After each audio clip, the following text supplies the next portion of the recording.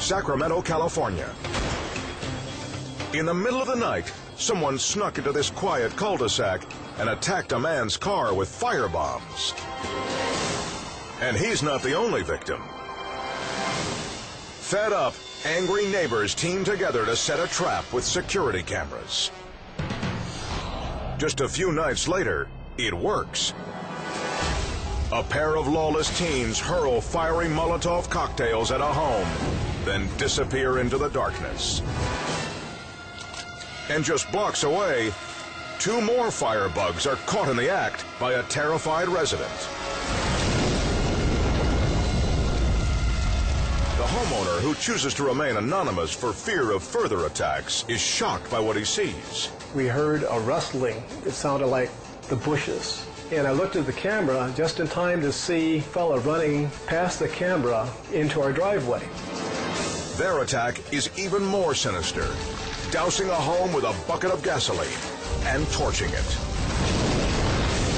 Whoosh! Everything just burst into a ball of fire.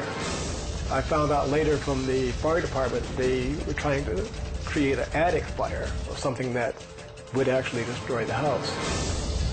Their shameful task complete, the criminals hot-footed out of there, leaving the fire to spread across the front of the house in just a few short minutes. We were all very much in fear of our lives. Our main concern at that time was mainly just getting out of the house. Fire crews arrive in time to save the home and the family. Is anybody home? Yes. The video cameras survived a direct attack in the blaze. Now police have the teens' faces on tape. If you can't shoot them, at least you can shoot them with video.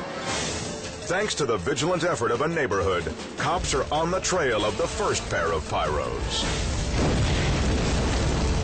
And officers are confident that it's only a matter of time before this second pair of marauding kids goes down in flames.